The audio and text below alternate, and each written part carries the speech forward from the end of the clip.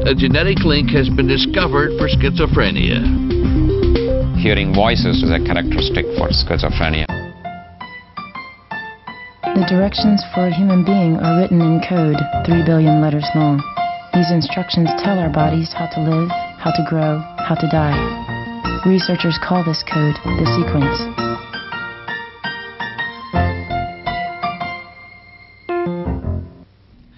Time was, people thought mental illness was a result of too much light, too much moonlight, thus the term lunatics. Now we are discovering that it is not the influence of the moon that brings on the mental illness schizophrenia. Instead, it may be the influence of the genes. Hi kids, I'm Keafer the Clown. How are you? Welcome to the pumpkin patch. Kids love clowns, and fellows like Keafer the Clown love kids. Keafer can turn an ordinary balloon into a parrot. Now here we go. We're going to put this on your shoulder. Or paint a child's face, transforming him into a fighting pirate. Hi kids. Hi kids.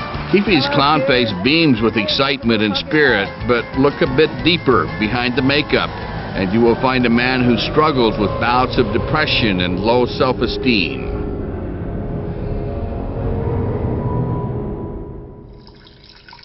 Keafer the Clown is played by Wayne Keafer. He suffers from a mental illness called schizophrenia.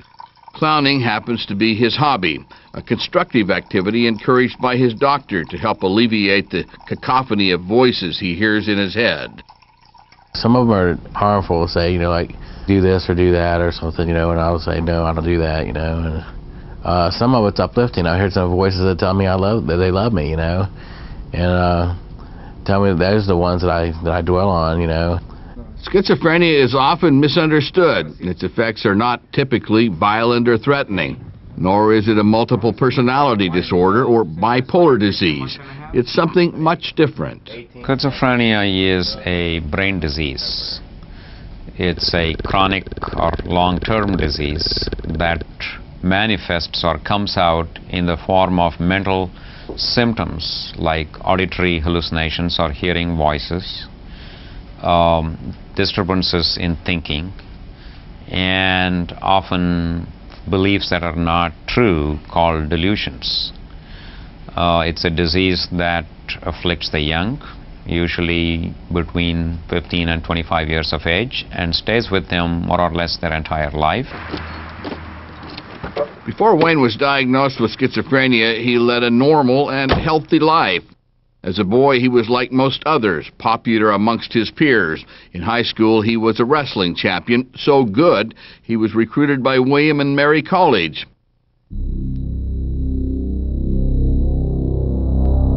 Until one night, his first semester in college, alone in his dorm room, his life dramatically changed. I started hearing voices outside my door, and I thought they were talking about me and making noises, and sometimes I'd open the door, peek out there, and nobody would be there.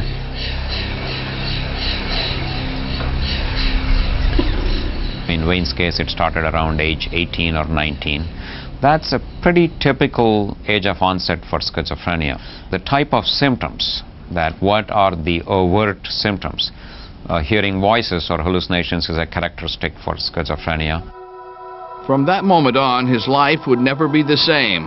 At the time, little was known about schizophrenia, so Wayne and his family were facing his disease with worry and confusion. Today, 26 years after his diagnosis, genetic researchers might have finally found some answers. An international research team was organized to study the genes of families in Ireland who have a history of schizophrenia. So when CRMT appears, we were referred over 1,000 families. We had to look at hospital records, go out and interview, and from there we boiled it down to about the 270 who we eventually studied who made our criteria. What they found through a process called linkage analysis was that individuals affected with schizophrenia have similar genetic mutations on chromosome 6. It was identified to be a gene that is expressed in the brain called dysbindin. The international team was headed by Richard Straub. We found that it's expressed in all areas of the brain, and luckily for us it looks like it's expressed in a more concentrated fashion in precisely those regions where, from previous research, schizophrenia looks to be impacting in those two regions. Twin studies and family studies in the past have shown schizophrenia tends to be inherited, but this is the first time that genetics have been linked through DNA analysis as being a major risk factor in a complex mental illness such as schizophrenia. It's an important breakthrough in that it validates the approach, and it also shows us in retrospect where we made incorrect assumptions, where we took wrong turns, and from that knowledge we can develop more efficient and quicker ways of getting at these genes. Researchers elsewhere are using the same approach of linkage analysis to discover other genes that may be linked to schizophrenia. Dr. Kari Stephenson of Decode Genetics in Iceland discovered the neuregulin 1 gene on chromosome 8. What we isolated was a gene that makes a protein called neuregulin 1. And neuregulin 1 is a trophic factor that, among other things, influences the way in which synapses are formed in the brain. Synapses is the place where neurons talk to each other, where you would expect to find disorder in schizophrenia. Connecting specific genes to a complex disease is extremely difficult. If the two genes on chromosomes 6 and 8 are confirmed to be related to schizophrenia, it will be a major breakthrough for genetic science. If we or other groups are able to find a pathogenic gene, that really opens a door to understanding the illness and then designing drugs, not by accident, but specifically to counteract the effect of understood pathophysiological pathways. And that the chances of being able to develop treatments that we can't even dream of now is what's really exciting. That's the eventual payoff. Give me a hug. I sure will. Oh, wow. New treatments could potentially help Wayne live a more stable life.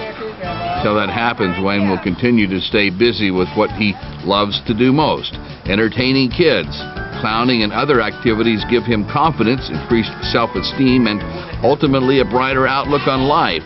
His doctor encourages this kind of behavior, knowing it's a great rehabilitation activity, positive and uplifting for everyone. I work with a large number of patients with schizophrenia, and in my experience they are one of the gentlest people, and they do not pose any extra risk to anyone. When there is violence with a person with schizophrenia, it is often confined to those that they love the person most, or vice versa. So it's within the family, it is out of emotional frustration. Wayne has brought more smiles and joy to people. You like Keefe? Yeah. And Wayne has an innate talent to make people laugh. I was coming home from a clown conference in Williamsburg. I go to a clown conference every year, and I was coming from Williamsburg to Yorktown, and I was stopped by an officer.